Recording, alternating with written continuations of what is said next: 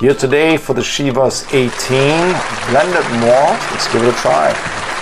On the nose, a little bit some vanilla. Yes, right? it's pretty sweet. Pretty sweet, right? It's very much on the sweet side. What do you think on the taste, on the palate? Light.